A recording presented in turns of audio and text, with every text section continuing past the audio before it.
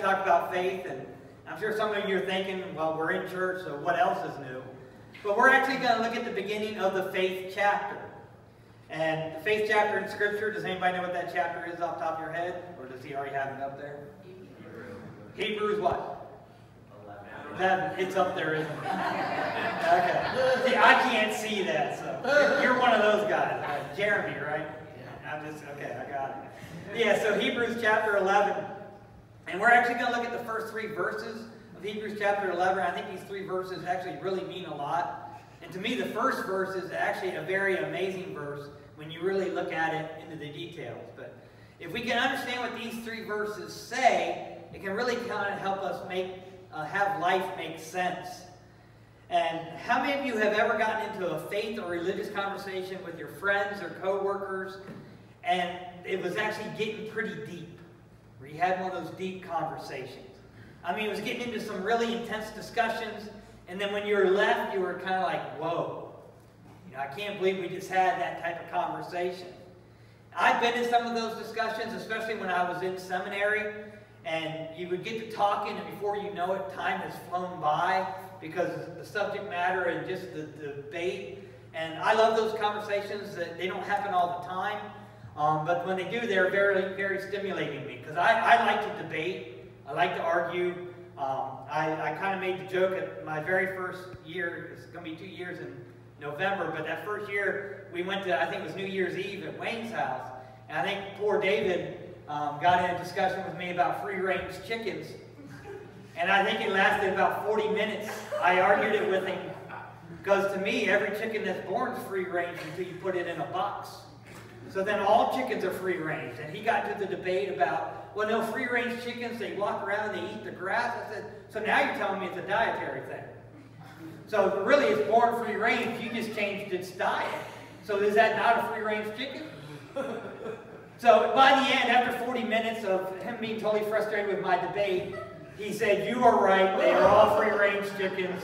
I said, thank you. Because I said, to me, changing someone's diet doesn't change how they are, right? I'm Scotch-Irish. If I change my diet, I'm still Scotch-Irish. The free-range chicken's still a free-range chicken. If you change its diet, it's still a free-range chicken. So, those type of debates, I can sit there and argue forever on any topic. I don't even need to believe the side I'm arguing. I can still just debate it.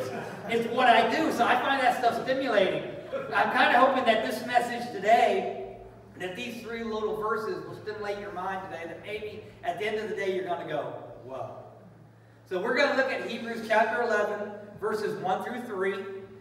You can follow along on the screen, any device you may have, or just listen as I read. Hebrews chapter 11, verses 1 through 3. Now faith is being sure of what we hope for and certain of what we do not see. This is what the ancients were commended for. By faith we understand that the universe was formed at God's command, so what is seen was not made out of what was visible. Now the first verse is kind of telling you what faith is, and this is kind of a verse that a lot of people tend to memorize or can at least rip off as kind of a mantra. They may not get the exact wording right, but they kind of get the gist. And it kind of is that saying what people argue or debate and say what faith is. But today is not a memorization test. It's not a Bible quiz. Today we want to see if you truly grasp the concept of what these 3 verses say, especially that first verse. Now faith is being sure of what we hope for. Now that is the first part of this first verse. And actually they corrected me, because the first service I was saying sure. I guess it's sure instead of sure. Those of you who remember, I pronounce R's funny, so is it sure or sure? Sure. Sure. Not sure. It's sure. Okay, we're going back to sure. I was told it was sure the first service, so we're going back to sure. All right, so now faith is being sure of what we hope for, now look at that, for. And that's the first part of this first verse. So the very key word there, how many of you listened to the teaser video on Wednesday? What's the key word in that first part of that? What is it? Sure, yes. Sure is the key word. So faith is being sure. I'm going to go with sure. I'm going back to sure. So what do we know about the word sure? Sure means positive, definite, without a doubt, no questions asked. When you say you are sure of something, there's no questions asked. You are definitely positive. You know what you're talking about. So faith is being positive about something. So what are we positive about? The next part says what we hope for.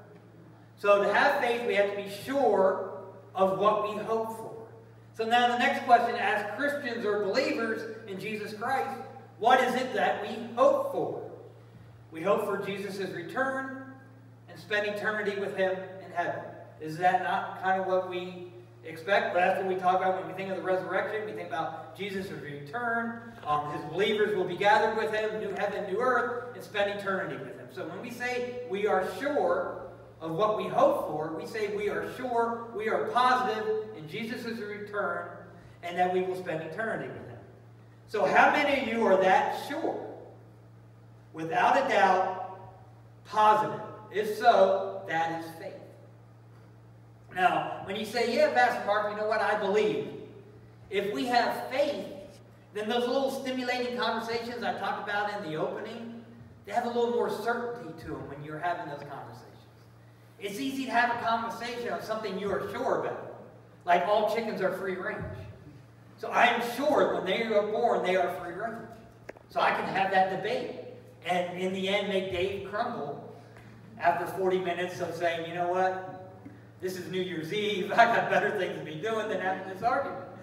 But when you are sure of something, you can talk about it and feel confident in everything that you are saying. So when you die, are you going to go to heaven? If your answer is, I hope so, that doesn't sound too sure. Doesn't sound too positive in what we hope for. Now, some people like to approach Christ as fire insurance. They will go through the motions and say they believe, just in case there is a heaven and a hell, and they don't want to burn. Now, I'll be talking about fire insurance a lot more next week, because actually we'll be doing a sermon about hell next week. So I'm not going to focus on it too much, but that whole true faith is not fire insurance. True faith is knowing where we are going because we are sure. Now that brings us to the second part of verse 1. Look, we just have that much about the first part of verse 1. Now the second part of verse 1, it says, we are certain of what we do not see. Certain is a word just like sure. Certain means we are, again, without a doubt, definite, no questions asked, positive. We are certain. When we say we are certain of what we cannot see, we are saying, without a doubt, God exists, and Jesus Christ died for our sins. We are that certain. We can't visibly see God, or Jesus, or the Holy Spirit, but we are certain that they exist. Now, some of us will know that our eyes can play tricks on us. Right? Blurry, clear, right? I love magicians. I don't know how many of you watch magicians. Sue bears with me as I watch Penn and Teller's Fool Us. I don't know how many of you watch that. But you know they're not actually doing magic. What they are doing is making your eyes see something that's not there. They do something over here while they're quickly doing something somewhere else.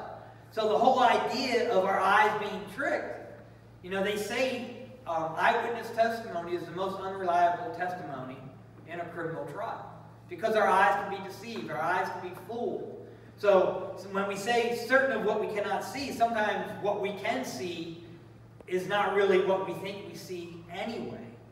Now, so when we talk about we can't visibly see God or Jesus or the Holy Spirit, but we are certain that they exist, we see their effects around us all the time. We see them in the things around us in the world. When we talk about the wind, DC sings this in one of their songs. You can't see the wind, but you can see the effects of the wind. You can see the trees blow or leaves falling because of wind, but you cannot actually see the wind.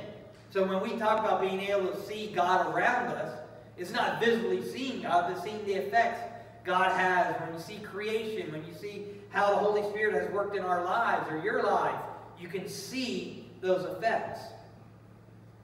But now when we talk about those discussions, those debates, those conversations. When you're talking about God, if you're truly certain, then you should be able to talk about your faith because it's something that you believe in, it's something that you're totally positive about.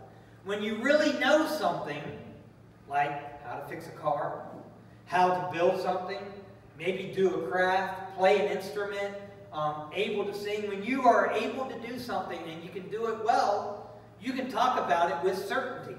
You can talk about it knowing that you're sure with the information you're given because you're that positive, you're that confident, because you know it is something that you can do and you can do well. When we're talking about conversations about faith, if we are that sure and that certain, these are conversations we should be able to have with complete confidence in everything that we're saying. Faith is being sure and certain about God, about the promises that God has made and the promises that He has already kept. We have faith, so we are sure and certain, because God has proven that He is trustworthy and that the things He says will happen will actually happen. So does your faith stand up for being that sure and that certain? Verse 2 talks about the ancients being commended for their faith. And this is basically referring to some of the great people of the Old Testament that God used to do His work. Most of those stories we've heard, you might have heard them in children's church, Vacation Bible School, any of the different things in which you see children's lessons. These are stories like Cain and Abel, Noah, Abraham, Moses. Some of the great people, if you read chapter 11 of Hebrews, it'll list a lot of the stories and how these ancients, these Old Testament people stepped out in faith. And how because they stepped out in faith, God fulfilled the promises that He had with them.